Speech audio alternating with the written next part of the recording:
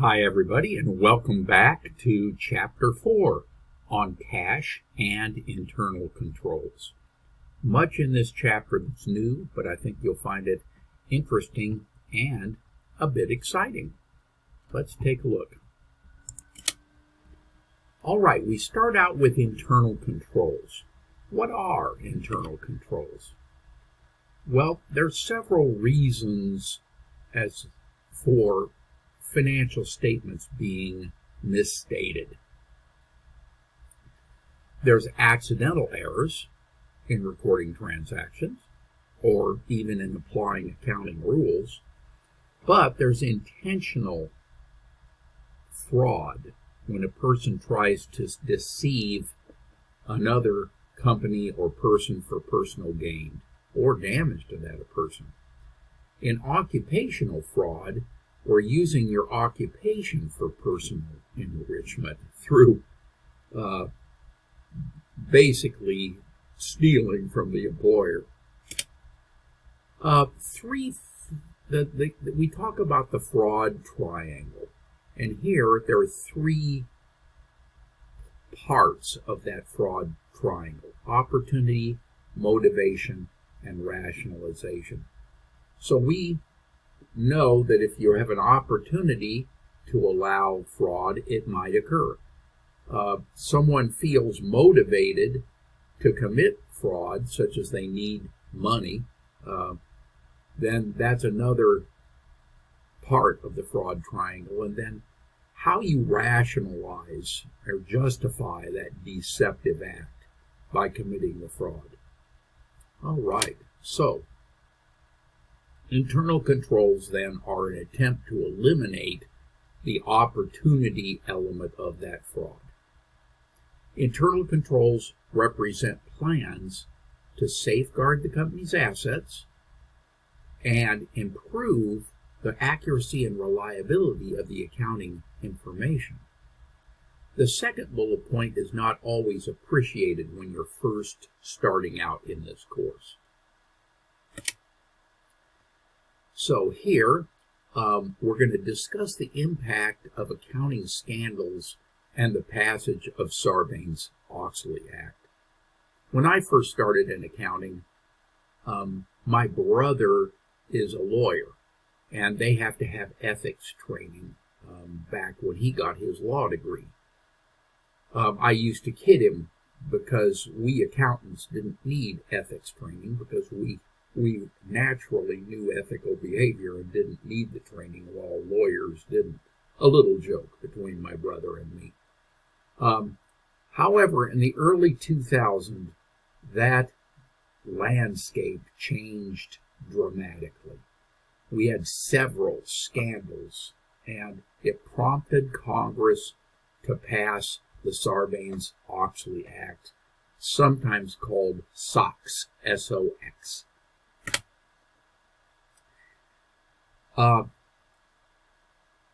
Managers are entrusted with the resources of both the company's lenders and owners, and we as managers act as our stewards and caretakers of those assets, but sometimes that responsibility has been shirked.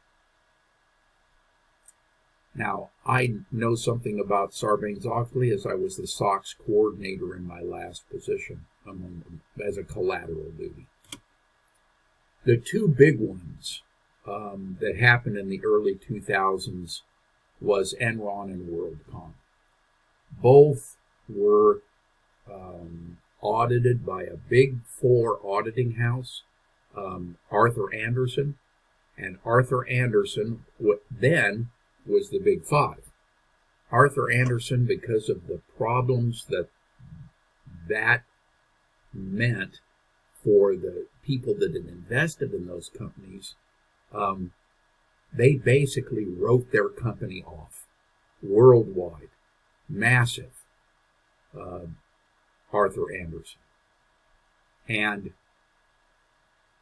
that was not lost on the remaining big four audit firms. Major problems. In Enron's case, which is the most publicized, they avoided reporting billions with a B in debt and losses. WorldCom misclassified expenditures to overstate assets and profitability. This, of course, was part of why the stock value was overstated as well. So in 2002, we passed Sarbanes-Oxley Act. And part of that was the it's known as the Public Company Accounting Reform and Investor Protection Act of 2002. Long-winded title. It's extremely expensive and a ton of work. For example, we had to do over 100 internal audits per quarter to verify that our internal control procedures were sound. And then the results from those audits had to be, of course, reviewed by me and our accounting and our management staff, but also that had to be audited by our outside audit firm. Now again, Sarbanes-Oxley only applies to U.S.-based companies. They do not apply to the other 200 plus countries in the world. So it established guidelines generally related to internal control procedures, the example I just indicated, but also the way our relationship with our outside auditors is conducted. In the old days, it was not unusual for us to go out for a golf outing and have dinner with our outside auditors and just have an enjoyable day. All that went away after Sarbanes-Oxley. Many, many changes I won't go through here specifically. But the major provisions of Sarbanes-Oxley was Section 404. And there it requires the company to document and assess the effectiveness of all the internal control procedures and processes. And that's my example was supposed to illustrate that. And then the company auditors then express an opinion on whether the management's assessment of that effectiveness is fairly stated. You have to be a fairly major company to have to do that, but it's our publicly traded companies, corporations, that are required to do this. And there's an oversight board as well, which I sometimes forget to mention, and it's called the Public Company Accounting Oversight Board. And that board has the authority to establish the standards dealing with auditing, quality control, ethics, independence, and basically all the other activities related to preparing the audited financial reports. And they are appointed by the Securities and Exchange Commission, a government organization. Okay, key point. Accounting scandals in the early 2000s is what prompted SOX, as I mentioned. We have, and I think I've basically gone through that, the relationship of the auditor-client and additional internal controls.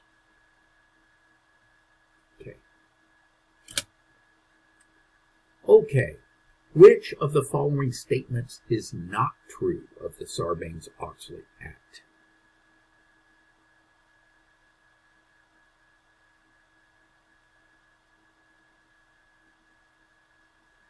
And if you answered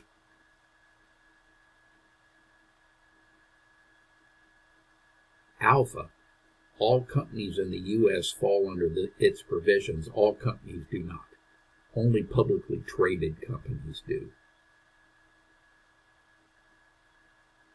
And those are the ones that have to file financial statements with the Securities and Exchange Commission. Okay. Here we're going to identify the components, responsibilities, and limitations of internal control.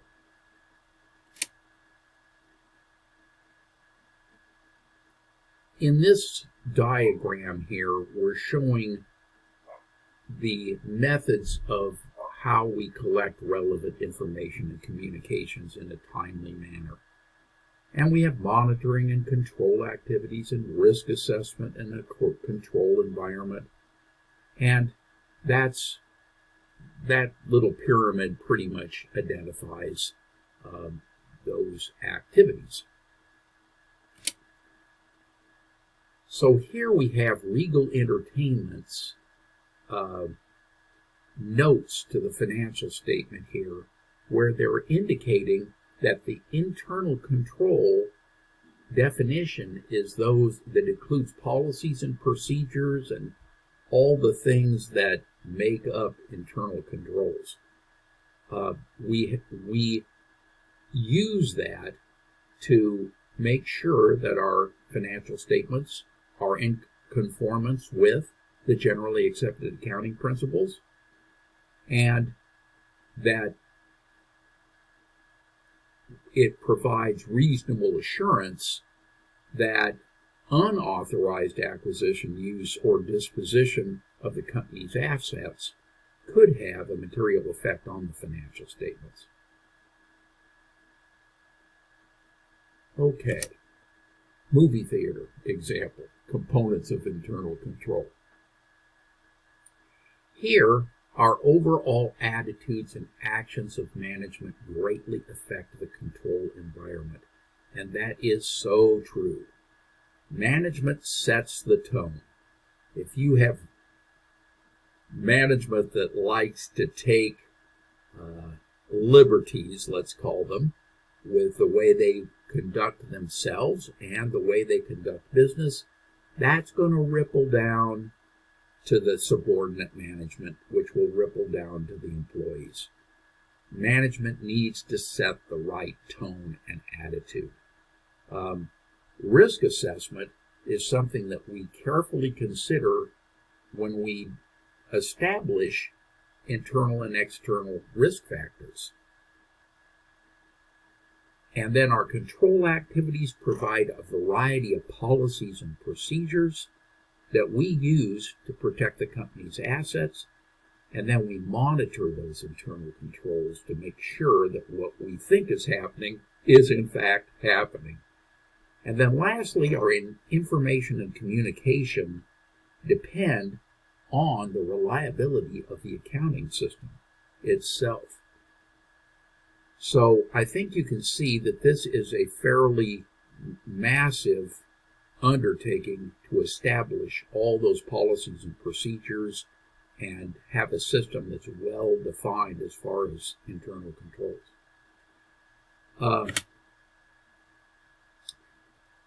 We have preventative controls, and those are a segregation or separation of duty. If we have tasks that we assign to several people instead of one person, it allows for us to have a better system of internal control, like accounting for an asset and separating that from the control of that asset.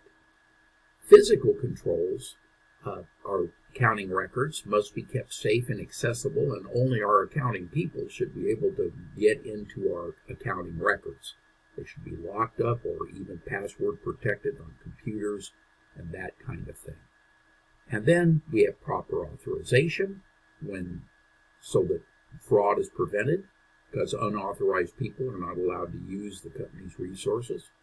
We have employee management. The company should provide appropriate guidance on how to do their jobs. And then e-commerce control.